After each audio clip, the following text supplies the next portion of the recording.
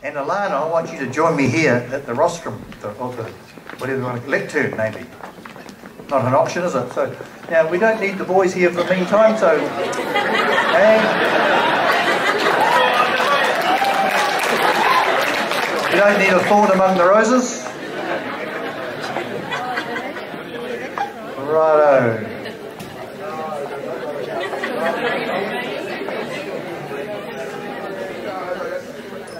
Girls, I hope you've enjoyed the night and the occasion, the last few days, and the whole thing around the Irish Rose of Tralee. Hope it's something that's an experience that you're going to take with you, and maybe you can encourage other young ladies to take part in the competition in years to come. Maybe one of you is going to become our Rose of Tralee for 2013 for New Zealand, and you'll be crowned by our beautiful Alana there, who is going to do her very last duty, or second to last duty, as the New Zealand Rose of Tralee by joining me over here and having a wee chat to me, telling me a little bit about, and telling you guys a little bit about what to expect, and a wee bit about the last 12 months. And I think you probably want to thank a few people too. Alana, I'll hand the microphone to you. Great, thank you very much. It's quite short, I don't want to keep you guys too long because I know everyone's really excited to find out who the 2013 New Zealand Rose will be. So I'd just like to start off by thanking everyone for coming tonight from far and wide, from just down the road, especially all our beautiful roses. I have had the pleasure of hanging out with them for the last couple of days, and it has been awesome. They're seriously cool chicks, and yeah, I'm just stoked that I've had the opportunity to meet them all. And I'm incredibly proud of my Irish heritage, but I'm also very proud of Taranaki, and so it's been great to show you girls around what we sometimes call Paradise. Tonight I have really mixed emotions. Firstly, I feel incredibly excited for all these girls here and just really proud because they've done so well. I feel a bit sad that my year's over as the Taranaki and the New Zealand Rose, but also there's a bit of a sense of relief in there too. But mostly I just feel so incredibly grateful for this experience and all the people that it's given me the opportunity to meet and all that I've learned along the way. Before entering the Rose of Tralee, I understood what the festival was about, but now I appreciate why it is just so special. For each rose, it's an opportunity to meet lifelong friends, explore their Irish heritage. It's an opportunity to grow as a person in a really supportive environment, and really the main thing is to have a whole heap of fun and an incredible adventure. So you know, it's not only the roses that join in, it's everybody, it's all of the Irish communities, also like you all here tonight, that also share in the journey. It all hasn't been completely rosy, to be honest. When my name was called as the New Zealand final last year, I was totally shocked. I was excited, but I was like, oh my gosh, I have to do this again, but in front of more people. It's so scary. So, you know, one of the main reasons I wasn't going to enter is because I was terrified of public speaking. So it's been challenging, it's been nerve-wracking, but through finding courage and digging deep, I've found that confidence and realised that it's not so scary and it can actually be quite fun. And I think it's really great to see so many people up there, and I really enjoy watching others, so it's great to be one of those that can actually be up here and speak as well. So yeah, I just want to say thank you to last year's judges, and Barbara's here this evening, you know, for believing in me and giving me this opportunity to grow. It's just been fantastic, and also to my family and friends who have given me so much support just throughout the year. So on behalf of the Roses, I would like to thank all of those involved in the Irish clubs. There are so many passionate people out there, and it's because of you that all of us have the opportunity to be a part of the wider, you know, Rose of Tralee community, which is just amazing. A special mention goes out tonight to Louise Bueller. She's the president of the Taranaki Irish Club, and her dedication has been absolutely amazing. She's been up till 3 o'clock in the morning, I don't know for how long, how many nights, but she's put in heaps of hard work, and I just really want to acknowledge that. You've done a spectacular job over the last 3 days, so thank you so much.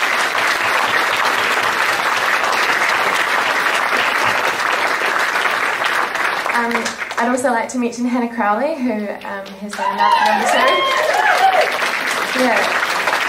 Yeah, she's a doctor at the Children's Ward up at the hospital, and she's been doing night shifts in the evenings, and then she's been coming down and helping out with the Rose of Tralee during the day, and she goes away on Monday over to Europe, so she's incredibly busy. She's done an amazing job as well, so thanks, Hannah.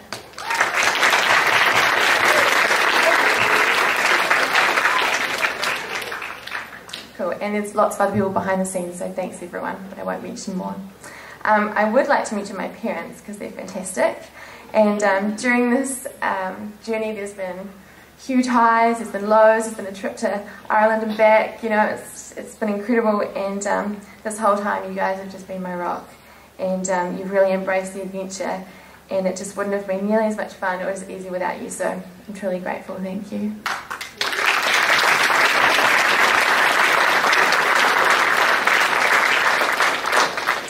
There's just, actually I'll start again. So the Rose of Tralee has been a reason for many gatherings of the Marshall and Flanagan clans. So there's just 2 people that I'd like to acknowledge tonight. That is both of my lovely granddads. So there's Dandy, who lives just down the road from me, and he travelled to Wellington last year when I was crowned, which is awesome, so thank you for coming. And also my papa, he is 93, and he's almost 93 in July, and he's travelled all the way from Hamilton with my aunt and uncle, so it's just really special to have them here to celebrate tonight, so thank you so much.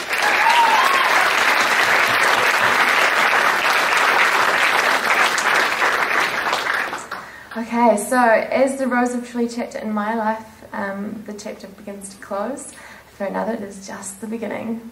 So to all the contestants, you know, you are incredible girls, and no matter what the result, just know that you've done a wonderful job and you've made your family and friends so proud tonight. And to the person who wins, you have an incredible adventure ahead, and I've actually just bought flights to move to Ireland in July, so I'll be over there to support you, and I actually can't wait. So yeah, I'm going to be moving there for years, it's going to be brilliant. But yeah, I just can't wait to be in Tralee to support that person, it's going to be amazing. So without any further ado, I'm going to pass you on to Peter, and we're going to crown someone.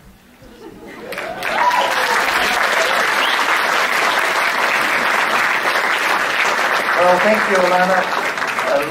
A lovely touching address, and thanking all the people that have been part of it. I know it's been a special year, but we want to thank you, all of us here, the Irish people, the New Zealand, for the way you have represented us and made us so proud. Very proud table over there, but a very proud room full of people. You've been absolutely wonderful. Now, we understand we are going to lose you, that there's tickets to head back to Ireland. I've got to wonder if there's something drawing you back there. I'm not allowed to ask, am I? No. But anyway, watch this space. Alana, it's our losses there again. It's going to be wonderful over there, but hopefully we do see you back here in some time, not too long. Right, a big round of applause for Alana. Wonderful, wonderful Rose of Tralee. Now, I am going to ask a few people to join me on the stage now. I'm going to ask Rodney Walsh to join me up here. Rodney's going to say a word or two. I'd like to ask Barbara Murray, our head judge, who also was a New Zealand Rose of Tralee winner not too many years ago. And I'm going to ask Mrs. Josie Hogan, a woman who has a huge amount of involvement with this Irish club and this particular competition, to also join me up here. Where's Josie? Is she over the back there? Right, just make your way up here, Josie. Rodney, can I ask you to come up here and invite you to say a few words? A man, a few words, is that Rodney? Here we go. You should never ask an Irishman to say a few words. Oh, well, that's another hour. Just thinking, when you get to my age, 3 things happen to you. First, you lose your memory. I can't remember the other 2.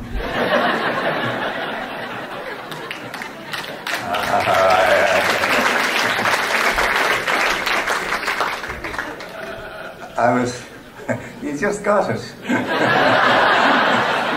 Can you remember it? I just thinking, I looked at the programme, And I realised it was 40 years ago when Tourism Ireland rang me. Here, I wasn't even the consul then, to say that Rose of Tralee is in problems. Could you do something about it? And so I got involved. And so we built it up. I used to do the interviewing. Then I got to the stage when I started to interview the daughters of some of the roses I'd interviewed.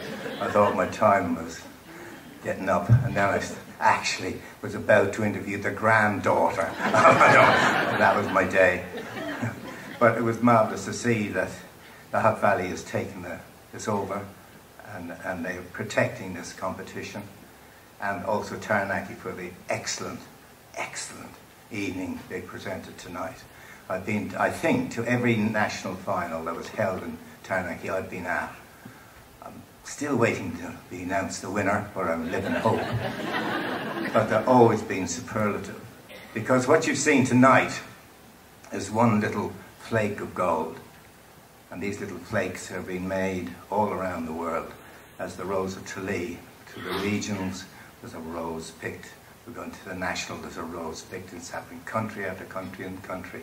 And all these flakes of gold are being gathered and brought together into the golden rose that is in Tralee, where you'll see this incredible competition that brings the communities of Irish and friends of the Irish, we're all the way around together in the world to this incredible competition. And congratulations, and I'm delighted I am not a judge. There would be absolutely no way. But there's one marvellous thing about the Rose. Well, there's only one winner. All the others come second. So you're going to come second, no question. And my respect for the competition is so great that I do this. I don't tell my wife about this because I use her bank account. But I'm going to give this to Josie to pass on when she speaks to her. But it's a cheque to the winning Rose for $1,000. Josie, for you.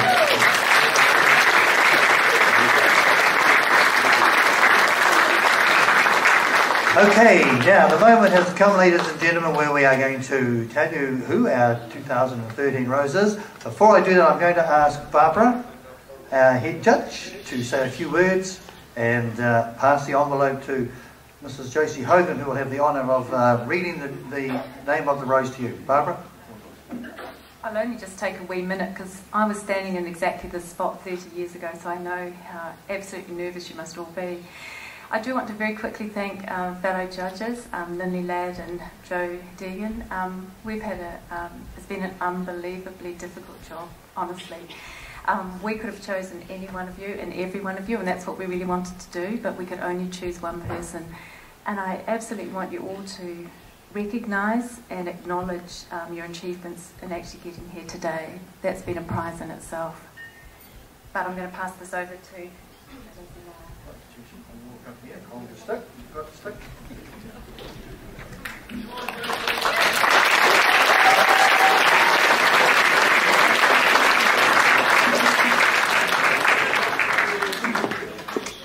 And ladies and gentlemen, the 2013 Rose of Tralee for New Zealand to represent us in Kerry in August of this year, along with $1,000 from the Irish Consulate, is...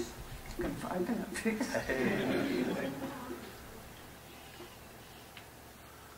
Oh. Jordina.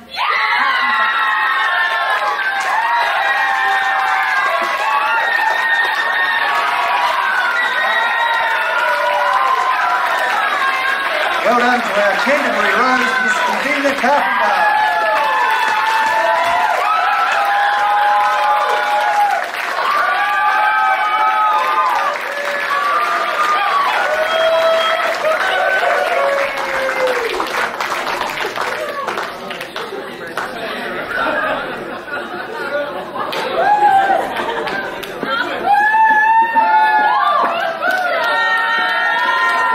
Right, Jordina's going to say a quick thank you, then we're going to present her with a ribbon.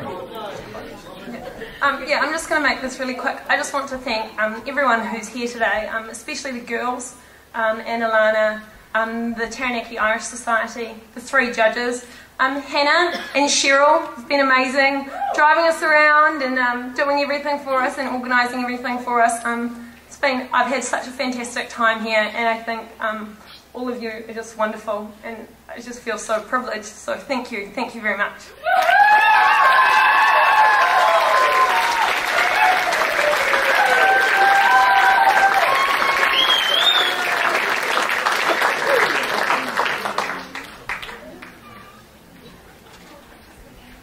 I'll hold the check.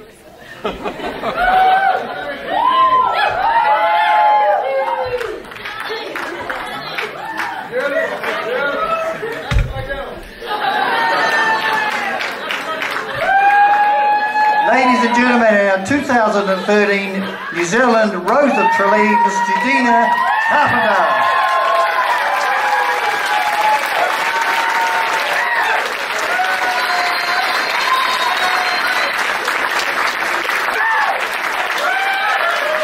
Come on, family. Where are you? Come on.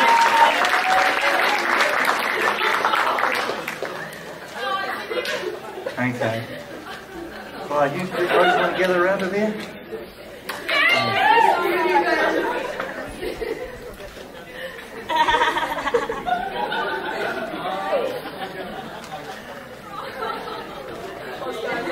And Janina, we wish you all the very, very best over there in August. I know you're going to do us proud. You take our best wishes and our very best wishes to all the people of Ireland from New Zealand, and good luck.